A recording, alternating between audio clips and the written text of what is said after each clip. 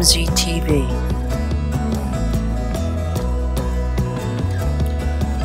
Welcome everybody to the edge of the bottom of the Floridan Peninsula. I am Martin Zender, the world's most outspoken Bible scholar, at your service. Once again, holding court from Fort Lauderdale, Florida. I'm going to end the week on a different note than what we've been doing for the last few days. I'm sure many of you are glad of that. I'm kind of glad of it myself. I am. It's no fun for me, but of course, as you know, it's necessary information. But today, I'm going to look at the beginning of the body of Christ in Acts chapter 13. And you are going to see, because I'm going to show you and I'm going to make sure you see, an amazing correspondence between something that happens in Acts 13 and a truth that Paul declares in Romans 11. So, several significant things happen in Acts chapter 13. So let's take a look at that. Let's start with verse 1. Now there were in Antioch, to accord with the ecclesia which is there, prophets and teachers, both Barnabas and Simeon, called Niger, and Lucius the Cyrenian, besides Manon, the tetrarch Herod's foster brother, and Saul. Now, this is the first big thing. Are you ready for this? At their ministering to the Lord and fasting, the Holy Spirit said. Now, I don't think there was a voice from heaven. I think the Holy Spirit spoke through one of these dudes. Maybe it was Simeon. Could have been Simeon. Could have been Lucius the Cyrenian. That would have been my choice. The Holy Spirit speaks through Lucius the Cyrenian. We don't know. But the Holy Spirit said this, quote, "Sever by all means to me Barnabas and Saul for the work to which I have called them." Here it is. Now see, before this, Paul would be going into the synagogues and trying to convince the Jews that Jesus was the Christ. He'd be using the Hebrew scriptures, the prophecies concerning Christ coming to Jerusalem on the foal of a donkey and being crucified between two thieves, and they divide my clothing. All these prophecies, Paul would put it together for his brethren according to flesh, those who did not yet believe. And I'm convinced he brought some of them to understand Christ as their Messiah. But I think all the time he's doing that, between Acts 9 and Acts 13, I'm not sure how many years transpired there. Not many at all, I don't think. During that time, he's also dropping little hints about his gospel, but not until Acts 13 do we really see it starting in earnest. This is the beginning of the body of Christ, not Acts 28:28. This is it, the beginning of the body of Christ. So the Holy Spirit says, "Sever to me, by all means, Barnabas and Saul, to the work which I have called them." Then, fasting and praying and placing their hands on them, they dismissed them. I'm in verse 4 now of Acts chapter 13. They indeed then, being sent out by Holy Spirit, came down into Seleucia. That's what I would do. The first thing I would do, if I'm severed for the work which I was appointed to do, I would go down to Seleucia. I mean, what else? Besides, from thence they sail away to Cyprus, and coming to be in Salamis, they announced the word of God in the synagogues of the Jews. Now they had John also as deputy. I believe this was John Mark, Barnabas' nephew. It was Paul's habit. In these days, he went to the synagogues first. And he's not only trying to convince his brethren according to the flesh that Jesus is the Messiah, but he's also gathering the interest of some of the nations. Of course, there was always clashes. Whenever you get the Israel types together with the non-Israel types, you got trouble. Now, passing through the whole island up to Paphos, they found a certain man, a magician, a false prophet, a Jew, whose name was Bar-Jesus, who was with the proconsul. This is the proconsul of Paphos, namely Sergius Paul. He was a man of the nations. And it says in Acts 13:7, he was an intelligent man, he, calling to him Barnabas and Saul, seeks to hear the word of God. This guy, turns out, we're going to see, has an antenna for Paul's gospel, though Paul's gospel has been rarely announced until this point, and it's possible that the full orb of the gospel is just now going to be announced. But that damn magician, Elymas, the magician, for thus his name is construed. You know, you could call him Bar Jesus if you want, or you can call him Elymas. Either way, he's a diabolical individual. A pain in the ass. This is what he did. He withstood them. He withstood Barnabas and Saul, seeking to pervert the proconsul from the faith. This is so significant. I'm going to show you how significant in Romans 11. So here's Paul, ready to announce the gospel to a man of the nations, and an Israel type, Bar Jesus, whose name is construed to be Elymas, withstands, seeking to keep the proconsul from the faith, doing everything he can to distract the proconsul Sergius Paulus from hearing Paul. Now look at what happens in verse 9. Now Saul, who is also Paul. Here it is. This is when his name is changed officially in the record. Saul, who is also Paul. Saul is a Jewish name. It harkens back to the first king of Israel. Paul is a Greek name. See, he was raised in Tarsus at the confluence of really the Jewish and the Greek worlds. So he had influences from both places, which served him well. And again, no one knew the circumcision evangel better than Saul. No one. He was trained in it. He was zealous. I mean, he was insane about it, as we know. So the name Saul relates him to that part of his career.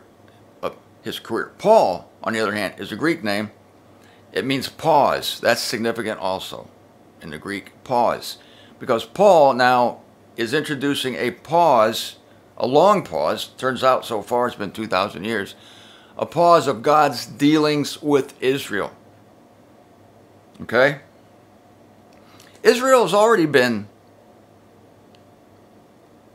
set aside at the rending of the temple veil, Matthew 27:51. But now we see active opposition. And this has continued to this day. Active opposition of the Israel types to any message that heralds Christ, let alone Paul's message of justification by faith, justification of the entire human race, those who have been condemned by Adam, and a celestial destiny, and the transformation of our bodies from mortal to immortal at the casting of an eye at the last trump. So he withstood them. Now Saul, who is also Paul, being filled with the Holy Spirit. I love this part. I love it. Being filled with the Holy Spirit, looking intently at him, says, O full of all guile and all knavery, son of the adversary, enemy of all righteousness, will you not cease perverting the straight ways of the Lord? Man, this is a rant. Son of the adversary. I mean, that's bad. Today it's worse than son of a bitch. You son of a bitch. It's worse than that. Full of guile, knavery, son of the adversary, enemy of all righteousness. Paul says this after being filled with the Holy Spirit. See, I take my cue from this. We think that, there's no way that someone under the influence of the Holy Spirit will call someone son of the adversary and enemy of all righteousness. But the Holy Spirit is tough love. God is tough love. So when the Holy Spirit inspires someone, the love is tough. I've lived by this. And you should too. And you should too. It's tough love. You have to sometimes crack the nut. Well, the nut here is Elymas, and Paul's cracking him all right. And now, lo, the hand of the Lord is on you, and you shall be blind. Follow this now. You shall be blind, not observing the sun until the appointed time. Okay, bookmark that. Keep that right here. Because I'm going to go to Romans and show you the macrocosmic version of this tiny little seemingly insignificant event in Paphos, but it's not insignificant. So what do you think happened?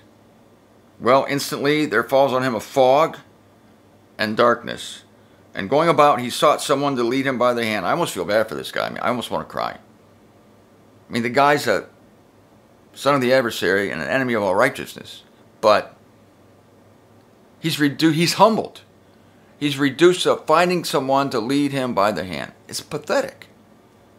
It's really sad. But as we shall see, there's a restoration for this man. There is a restitution. And there is a good ending for Bar Jesus. Isn't that strange that Jesus is in his name?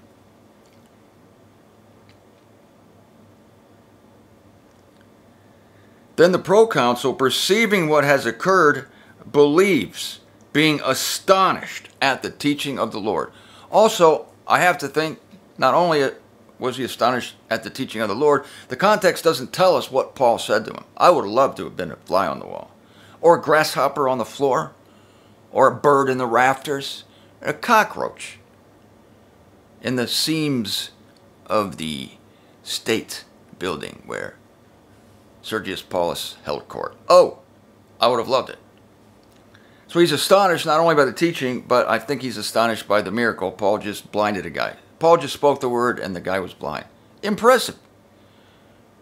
And this guy operated Alamus under the pretense of helping the proconsul. Don't worry, proconsul. I'm going to keep this guy from messing with your head. This guy won't mess with your head on my watch, proconsul. Well, Paul wouldn't have it. And the proconsul, instead of feeling bad for his little servant there, ignores him completely. Go find somebody to lead you by the hand. Now, Paul, tell me more about this gospel of yours. Now, I could go on here in Acts 13,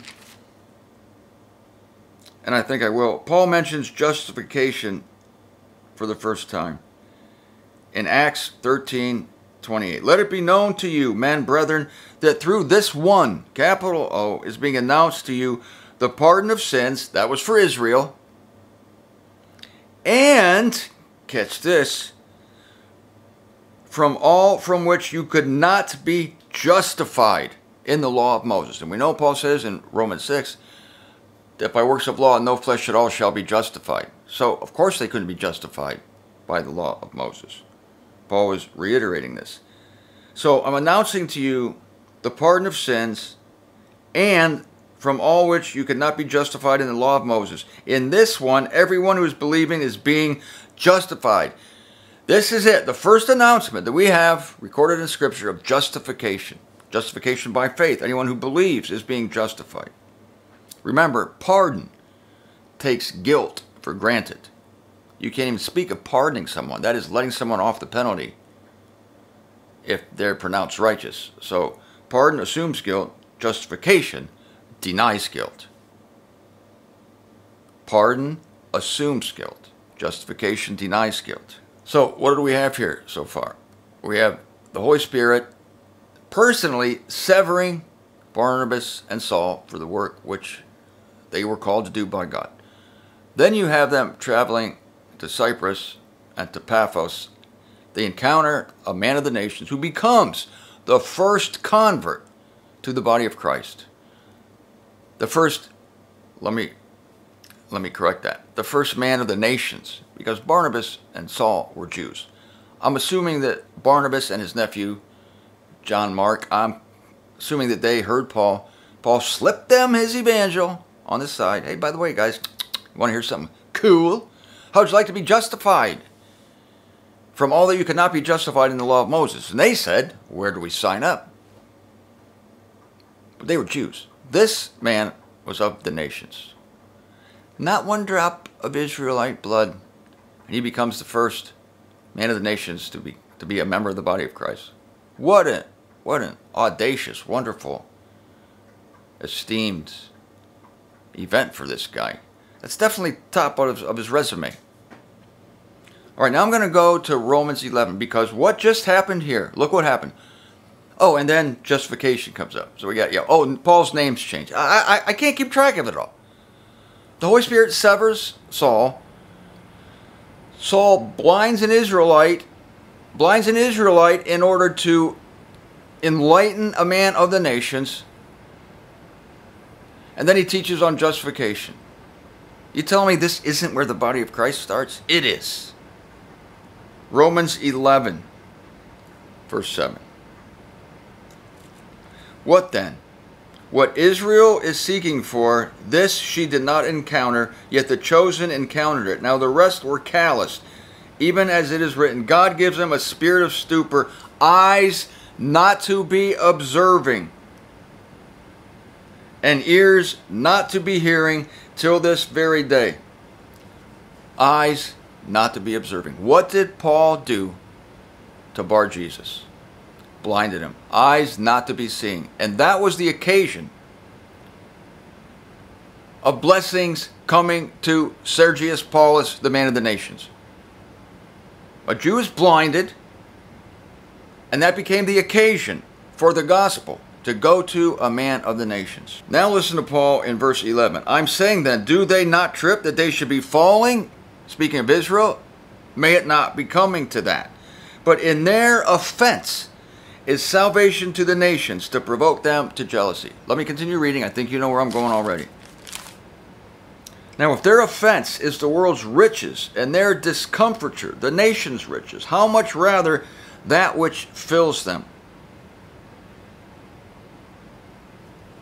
For if their casting away, Israel's casting away, is the conciliation of the world, what will the taking back be, if not life from among the dead?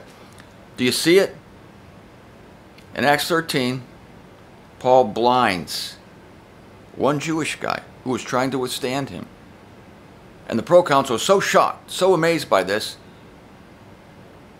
Now that the Israel guy, the pain in the ass, the son of the adversary, enemy of all righteousness, now that he's out of the way, and his distractions and his nasty words about Paul. He didn't even know Paul. That was kind of rude.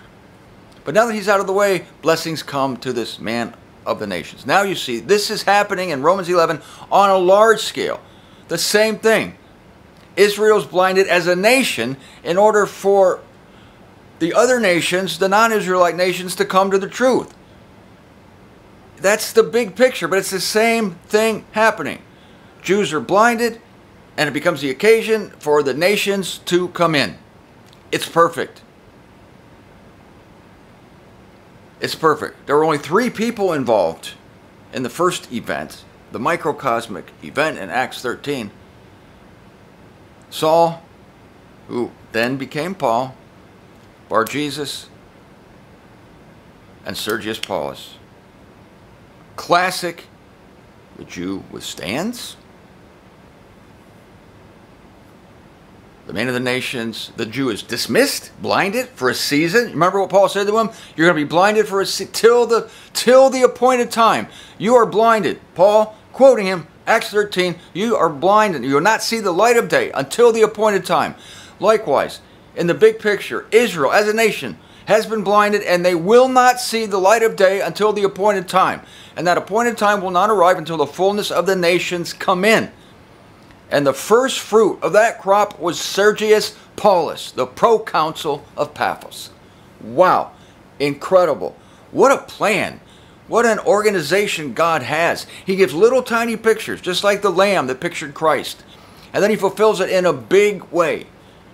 Right? And Matthew 24, the same thing. He's telling Israel that there's going to be trouble coming up. He's speaking of the sacking of Jerusalem by the armies of Titus, of Rome. They're to flee to the hills.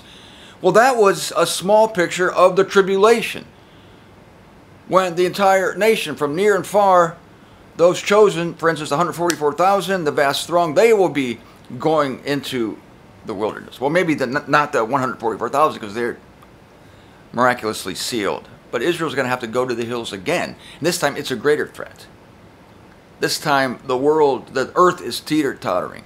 on the brink of destruction because of the trials of the tribulation. First fruit, ingathering. Microcosm, macrocosm. A type and the fulfillment of the type. And Paul says, what will their taking back be?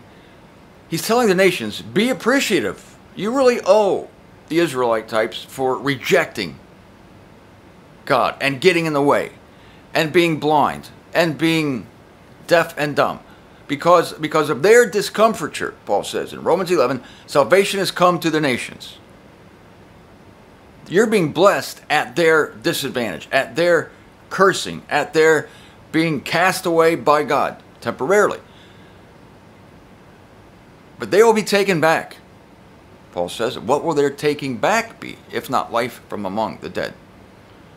And Paul says, I do not want you to be ignorant of the secret, brethren, Romans 11:25, that callousness on Israel in part has come until the fullness of the nations may be entering.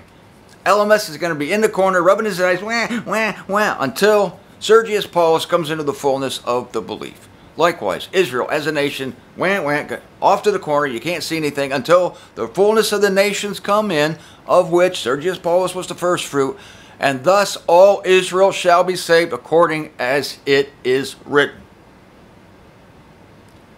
And if that's true in the big picture, then someday that nasty little ratty magician will be saved. See, I'm going backwards now. I'm taking what Paul says at the end of Romans 11, and thus all Israel shall be saved according as it is written. Romans 11:26. Love that. I love that. So now let's go back, because the type of that was poor little, ratty little, whiny magician. He's going to be saved. We're going to be there to see it.